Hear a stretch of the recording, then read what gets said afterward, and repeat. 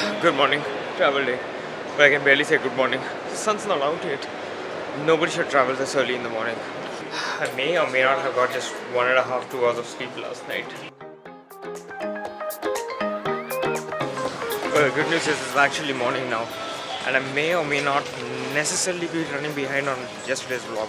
I probably want to add, when I say may, I definitely mean that I am running behind the edit for the last vlog. So I'm hoping that 2.5 hours I don't actually sleep when I finish it, but that's not happening for sure.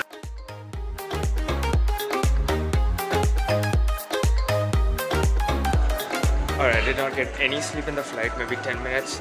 The good and positive thing is that I actually finished up with the vlog, so the editing is done.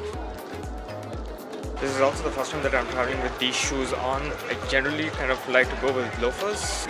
You kind of realize how lazy I am right now that I kind of walk back a little bit just because I didn't want to walk. Yeah, I mean, I would like, want to just walk.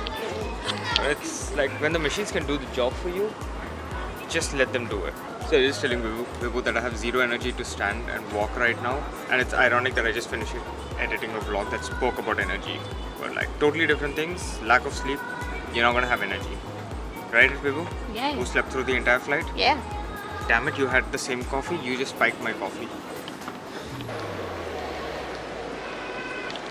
It kind of reminds me of the movie, which movie? The Kung Fu Hustle. This airport has Starbucks, Adi. Oh my god, this airport has Starbucks. Bangalore airport is shitty then. We love this airport just because it has a Starbucks. Do you realize how much I'm like dreading the fact that I had a cup of coffee this morning? I'm surviving on 1.5 hours of sleep, woman.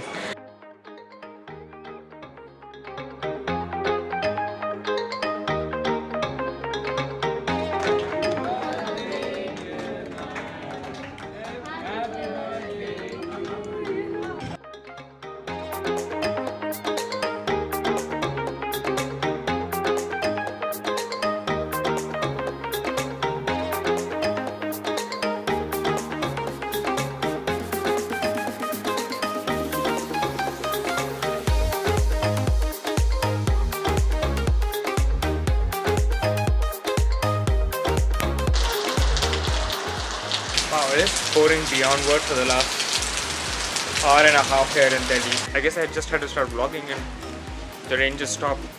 That's what the vlog is today. It's just about documenting, and there's no story, there's no lessons learned today. It's just documenting.